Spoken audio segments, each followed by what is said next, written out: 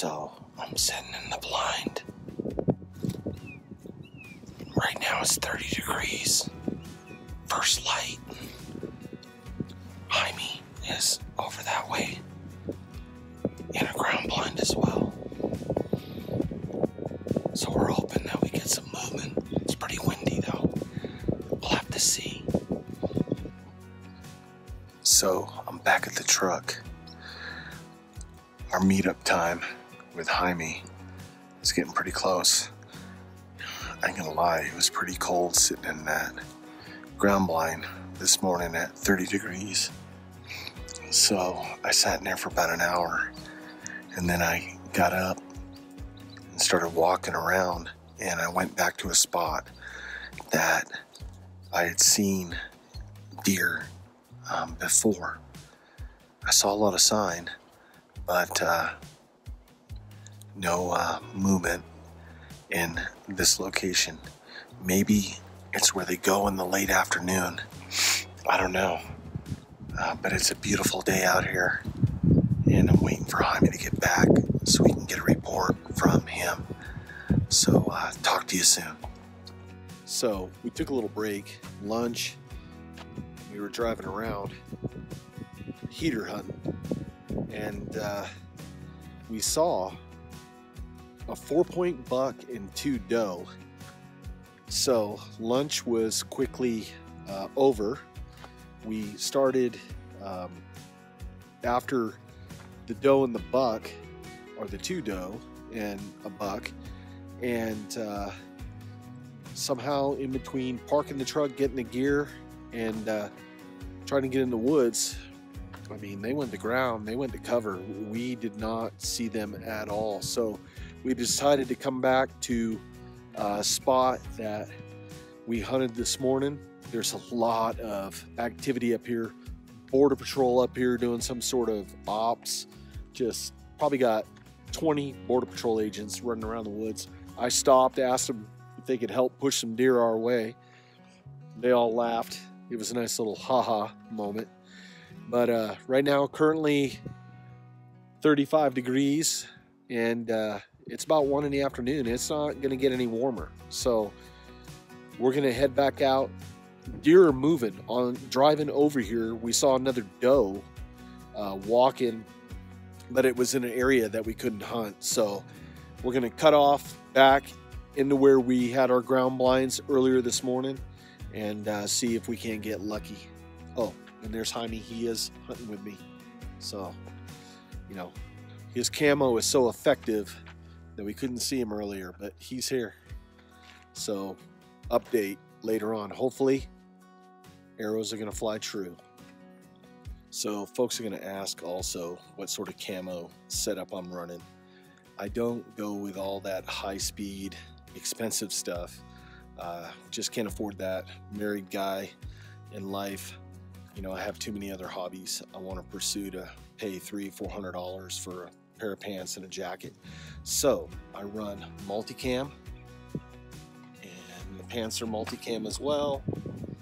The jacket is a British military jacket. It's one of their windproof smocks. I like it because the armpits are zippered and the pockets are billowed out, and it just works really well. I've tested it up here, like today. It's Santa Ana conditions. It's getting gusty, 25 miles an hour, winds and such, and the wind is not going through this jacket at all. Has a roll-up hood on it with a wire brim. Works really well, and I just love it. You can cinch down the wrists on it, tighten up around the waist. It just fits really good. I have like 2 or 3 of these jackets. One is the British desert camo. I've worn that on a couple of videos.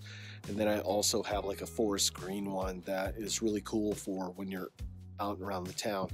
And one thing I like about it, which you probably can't see, but it has fleece lined pockets.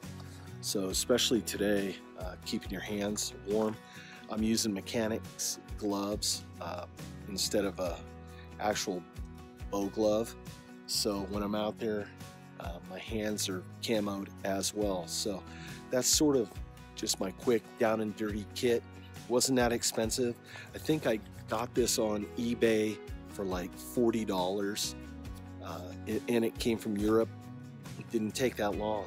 So there's good deals out there to be had on camo. You don't need to spend a king's ransom on stuff.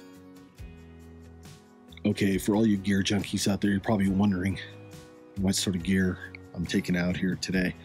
Well, this pack is no stranger to the channel. That is a Camelback linchpin and multicam. I've used it a ton air gun hunting. It's been in a lot of videos. Also have a tripod chair. I don't like sitting on the ground, especially when it's cold out. And then for my archery equipment, I am using a Southwest Archery Target Shark Pro. It's 45 pound. I draw 27 inches, so I'm probably pulling about 42.5-ish pounds. For my arrow, I'm using a Black Eagle Vintage. This has the wooden wrap on it. And for the life of me right now, due to sleep deprivation, I can't remember the name of the broadhead, but it's 125 grain. And this is a 30-inch arrow. And for my setup, I'm a gap shooter. This is point on at 20 yards.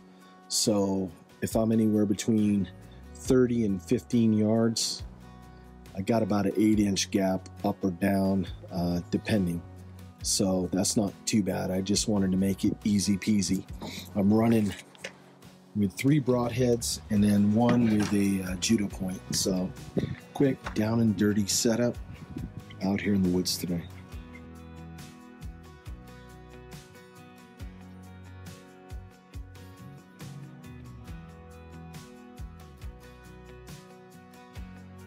All right, checking in. I've been walking, spot stalking for about 2 hours. Temps are down to about 30 degrees. Jaime's sitting in the ground blind, and I just done a wide arc. Hopefully, maybe I jumped something and kind of pushed it his way. I'm hoping. There's a lot of sign in this area. I've seen a lot of fresh scat. So there's deer here. We just haven't crossed paths yet, but it's a win. Saw 4 today, 3 does, and a 4-point buck. So this is a win-win today. Anytime we can see deer, it's a good day. But being up here in the backcountry of San Diego, we're up about 6,000 feet. Mule deer hunting, it's hard, especially with trad gear. Trying to get within 25 yards of these muleys, it's work. But I'm not complaining. We're having a great day.